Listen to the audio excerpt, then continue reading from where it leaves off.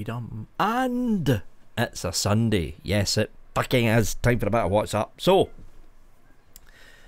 gonna be a rather short one, but I thought I'd touch on something that no doubt a lot of vapors in the UK have been hearing a lot about.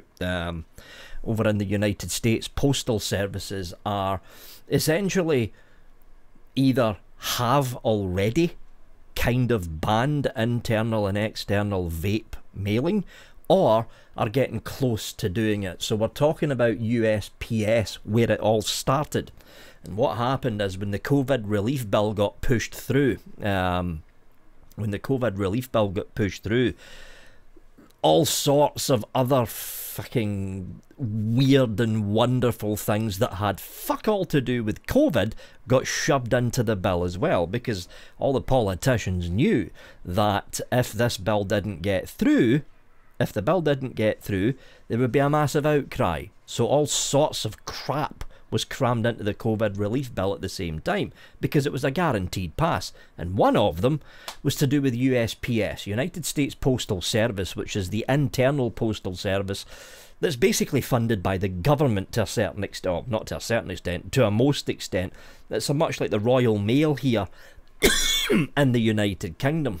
So USPS, which is the major carrier for internal mail and a little bit of external mail, you know, going out to other countries and stuff, USPS basically announced what is essentially a ban of vape mail. Now, seemingly there is some ways around it, and what's been happening recently, very recently, is some carriers have decided to do the adult route, which means when the item is delivered, before they can hand it over to the end user, the customer, they, number one, ask for the person's age, and number two, ask for identification to prove the person's age. Something similar happens here in the UK when you're buying alcohol online.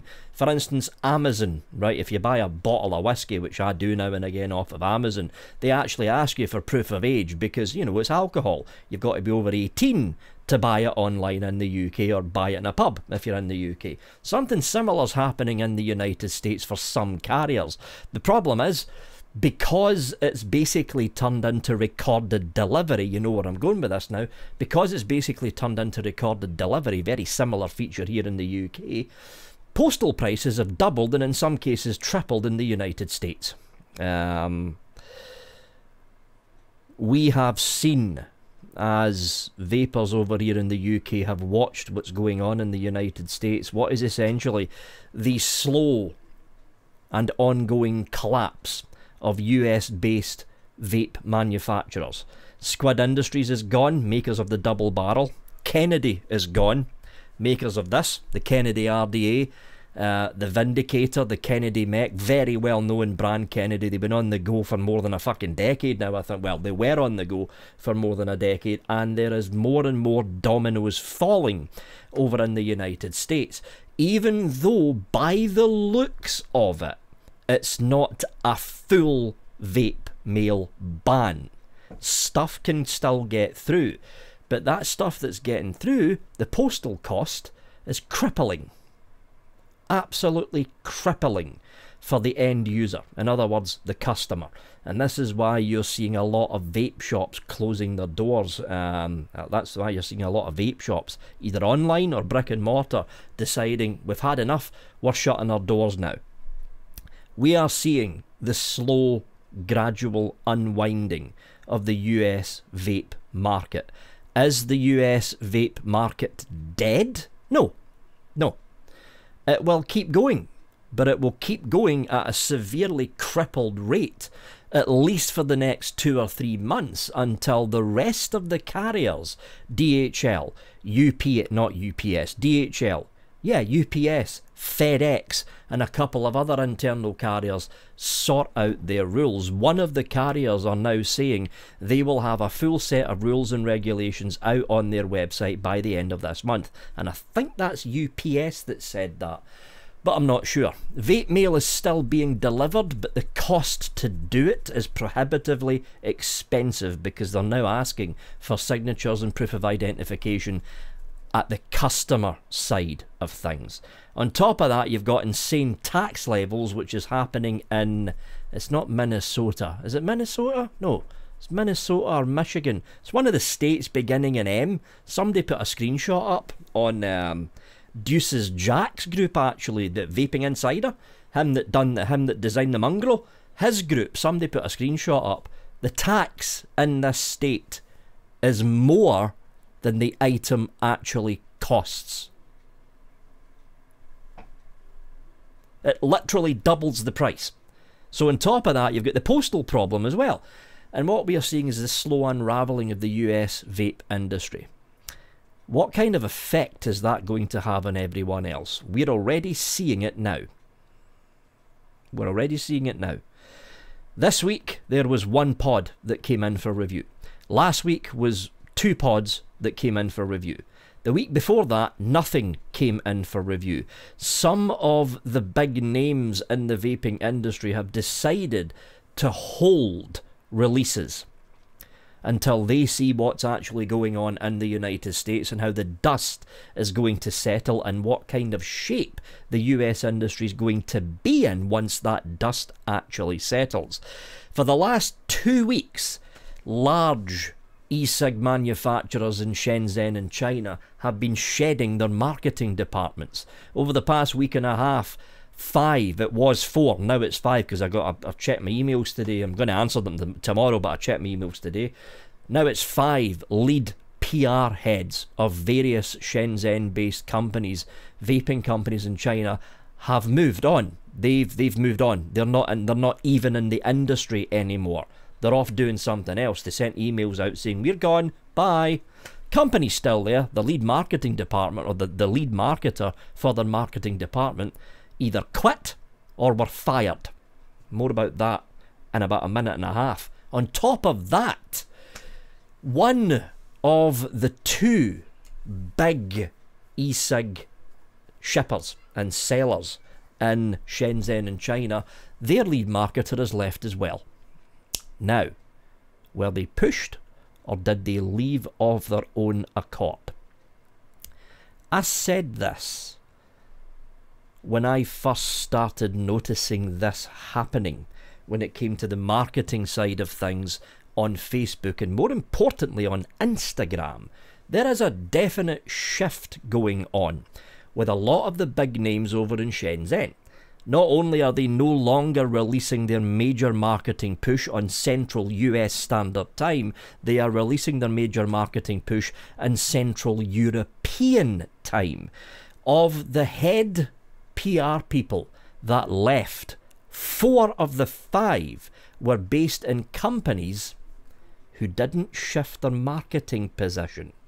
They were pushing the US marketing, which is what a lot of companies were doing right up until the point the postal ban was actually announced.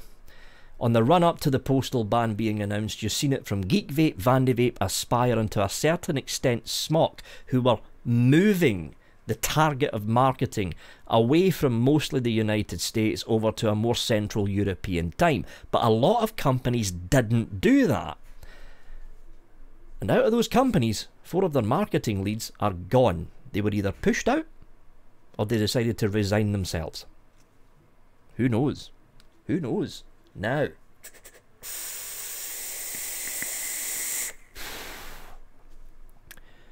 for the next 2 months, and this is mostly guesswork on my part, but for the next 2 months, the market is going to be slowed down dramatically. We've already started to see the slowdown starting to take shape as more and more companies are now unsure as to what's actually happening with internal vape mail deliveries. Whether it be business to business or whether it be business to customer, the uncertainty is now starting to have an impact. There is several big releases that was due to take place at the end of this month, beginning of May, that are now put on hold. There was several, well, not fucking more than several, there was about a dozen, coming to think of it, pod kits that were due to be released, and AIOs for that matter, that were due to be released from next week, running on and through into the beginning of May. All of them are now on hold, and marketing as a whole has taken a back foot. It's almost as if everyone's waiting to see what happens once the dust has settled. It's going to take 2, maybe 3 months. So we're looking midway through to the end of summer of this year before the full impact and assessment of the impact is actually tallied up by what's left of the marketing departments of the big companies over in Shenzhen in China. But while this is all going on, in the background as the marketing strategy has moved from the United States to the United Kingdom and Europe, I think we're going to see a change in what's being produced. Now, there is one very large untapped market that only until very recently has been left mostly ignored by marketing departments across Shenzhen, and that's Russia. Russia like their mechs.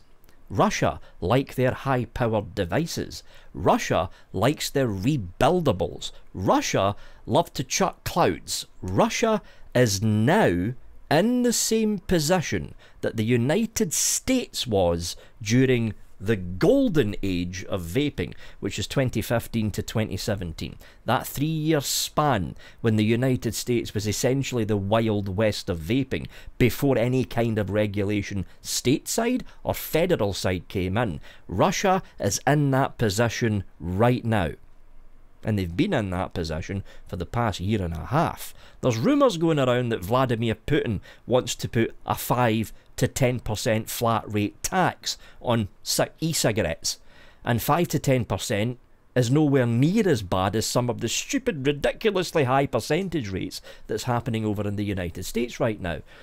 Has anyone noticed, and I think I mentioned this about 2 weeks ago, there is now a rise in Russian language marketing.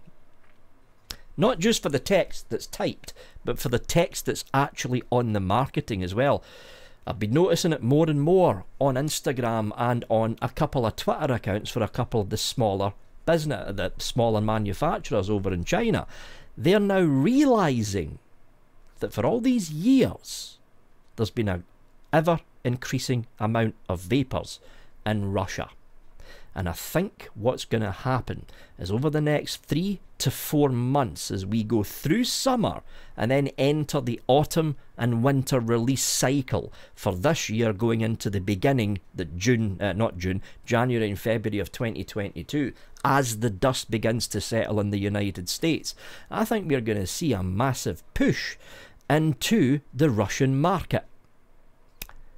There is 2 things that is constant in the vaping scene. No matter where you are on the planet, there is 2 things that's constant in the vaping scene. Germany in the European Union loves their mechs. Russia, just outside the European Union, love their mechs. If you're a mech mod fan, I have got a sneaky suspicion that as we head into the autumn of this year, we are going to see a massive push of mainstream tube and box mechanical mods. Something similar happened round about 2017 going into 2018 with the likes of Vandevape releasing mechs, with the likes of Geek Vape releasing tube mechs and box mechs, and then all of a sudden in 2018-19 it kinda stopped. You had Ceres Vape come out with 1 or 2 mechs, but all of a sudden it kinda stopped. That was the swerve that was going on in the US market, as less and less people over in the United States were buying mechs, and more people in the United States market were switching over to general high-powered dual battery mods. That's not happening in Germany or in Russia, though. It's not happening. And sales of AIOs and pods in Germany, and especially in Russia, are on the decline. Very, very fast decline, as the advanced vaping community in Central Europe and in Russia decide they want to get more of this in their life. We're going to see a shift, and that shift is going to start happening at the end of summer this year, as more and more ECig companies in China are sitting back to see how the dust is settling in America.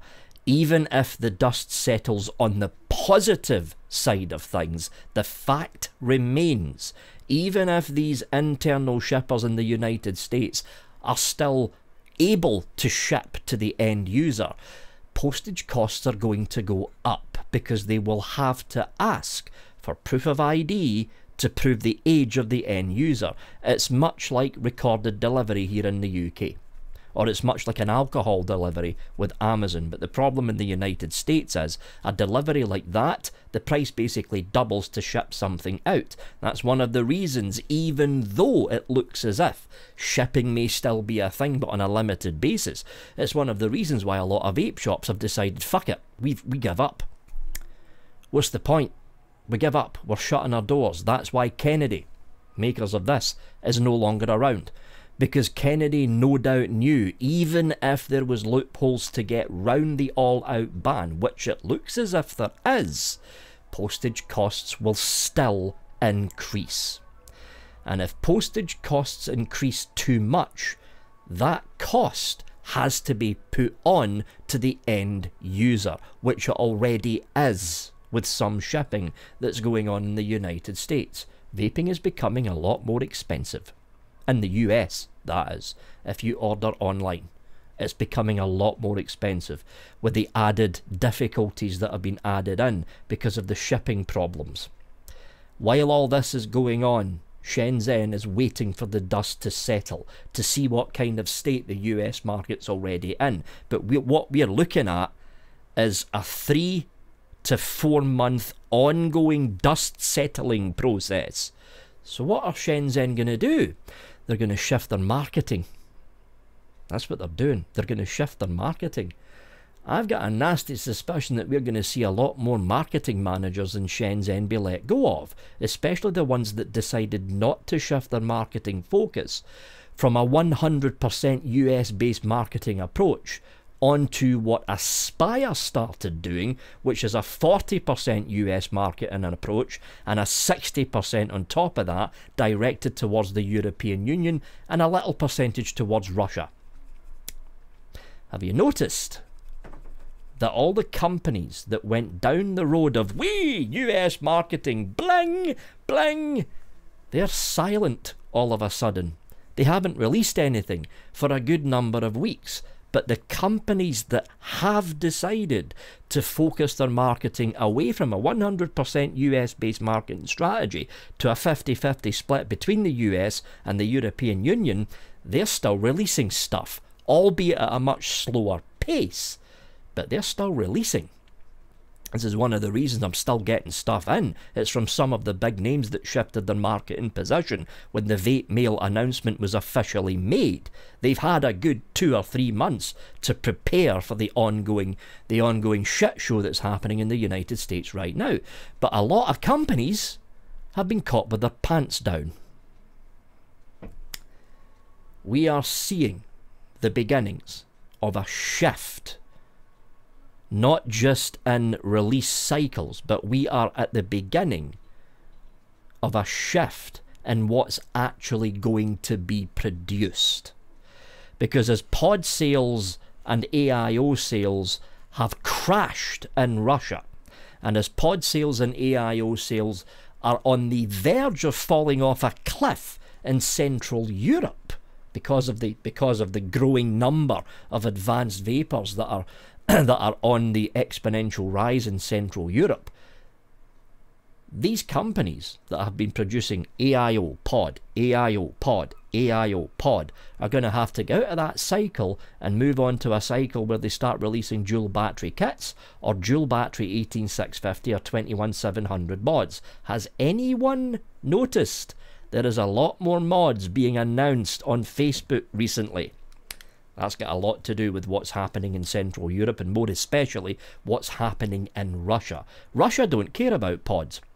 They want their mechs. They want their rebuildables. They want their dual battery 18650 base 200 watt smok mods.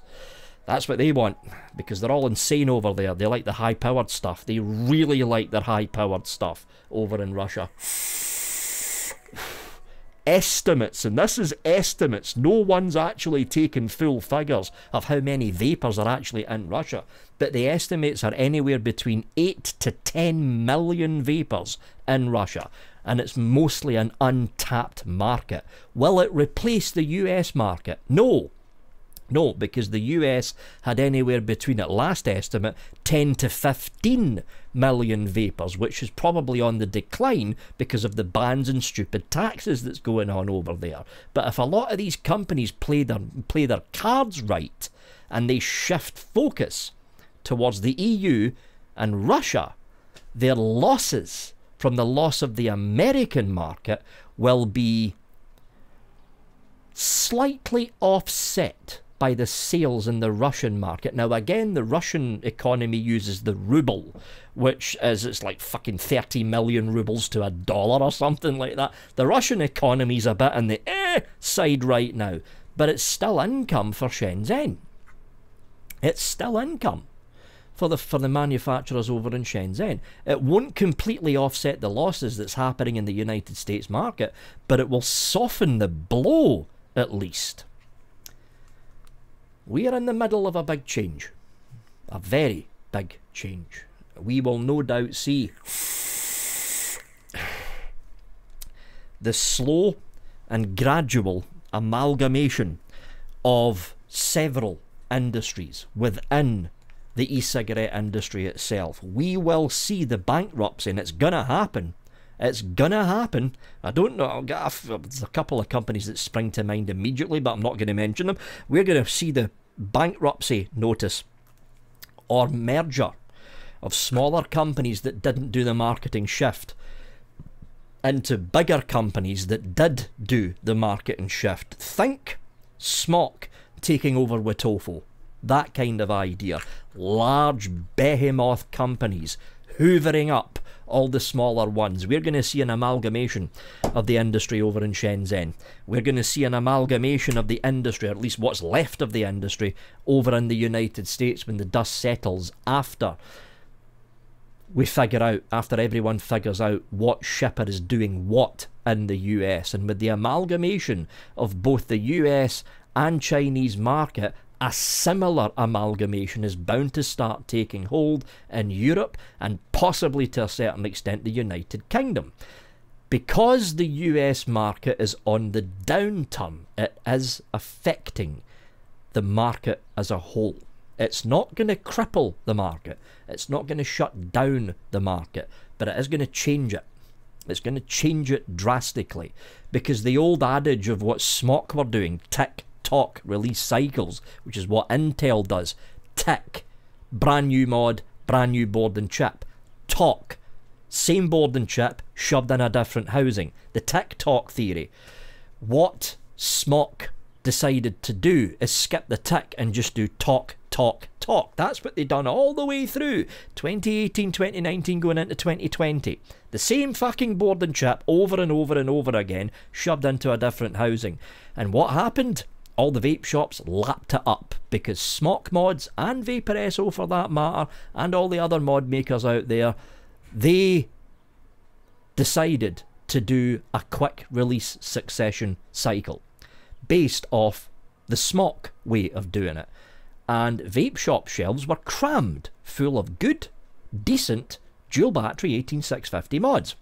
Then the pod market erupted, then the AIO market erupted, and all that was pushed to one side. Now the pod, well, not so much the pod market, now the AIO market's on the decline, not just in the US, but also in Europe and the UK.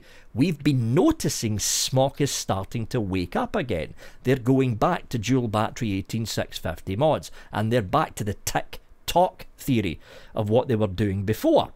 They went just to talk, talk, talk. Now they're actually doing major overhauls of their chips and boards on every second release cycle of their mods. That's going to have to slow down.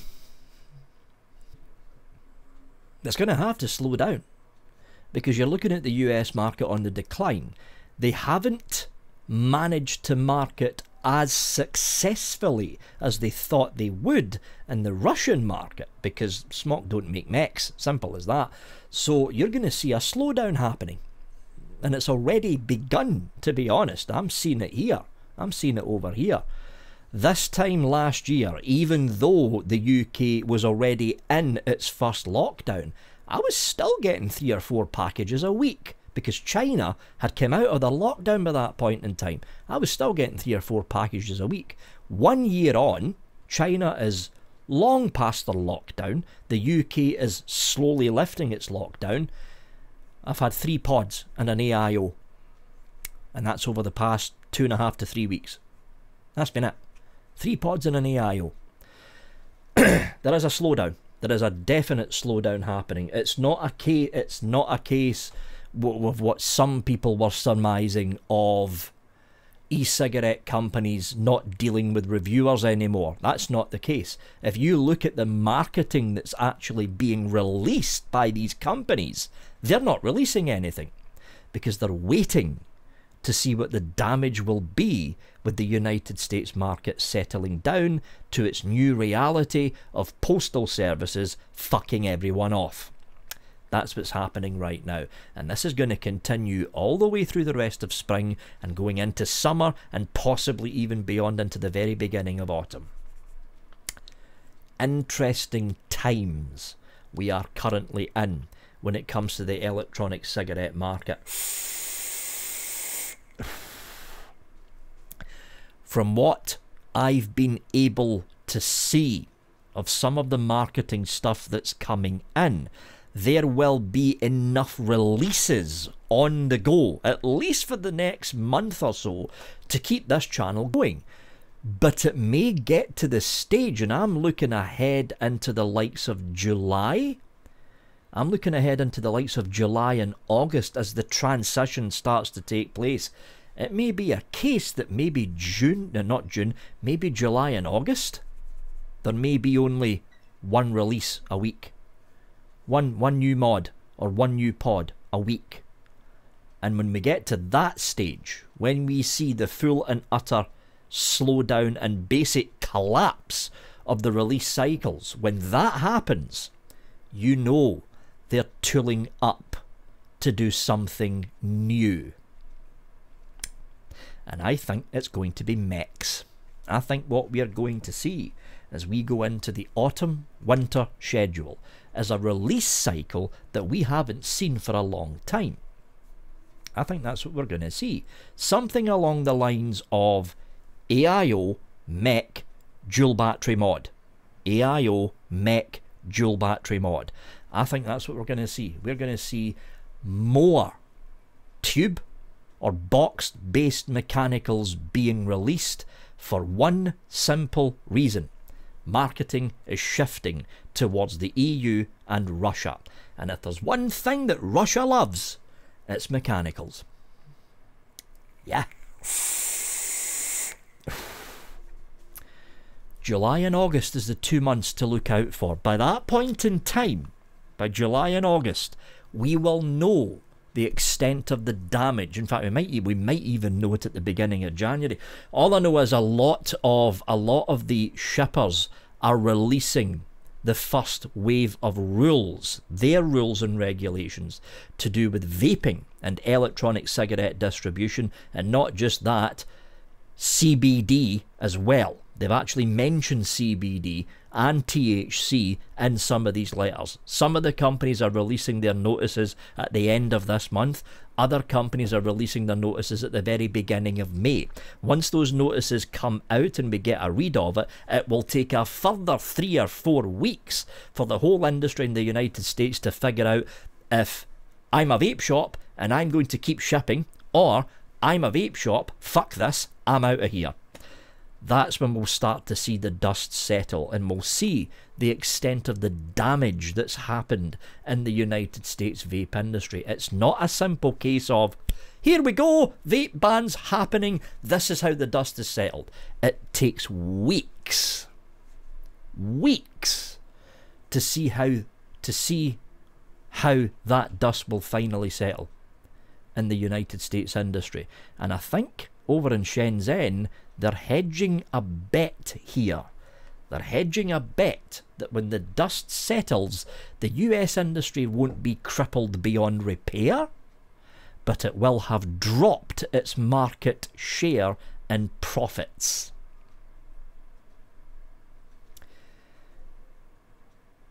Here's the thing.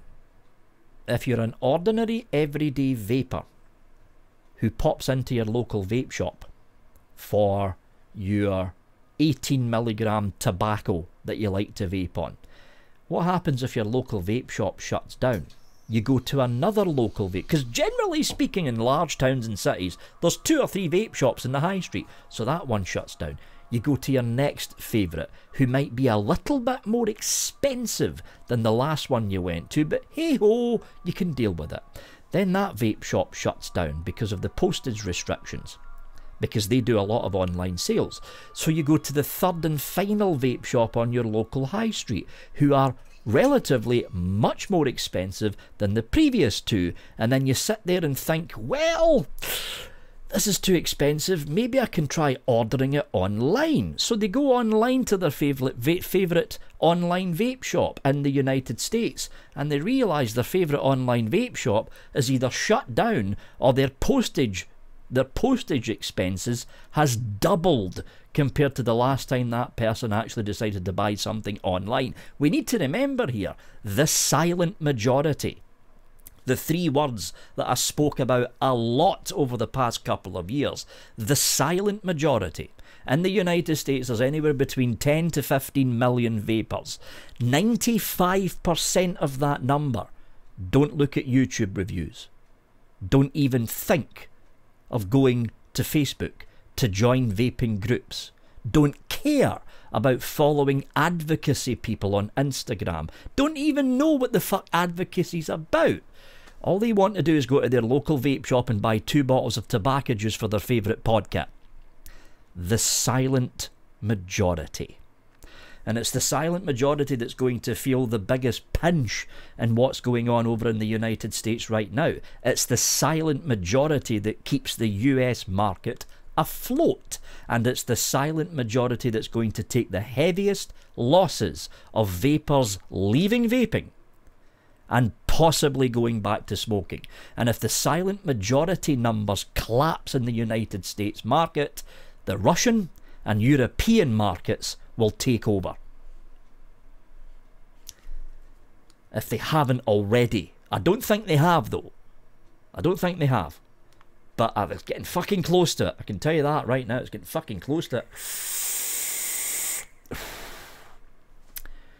Interesting times we're living in. We haven't seen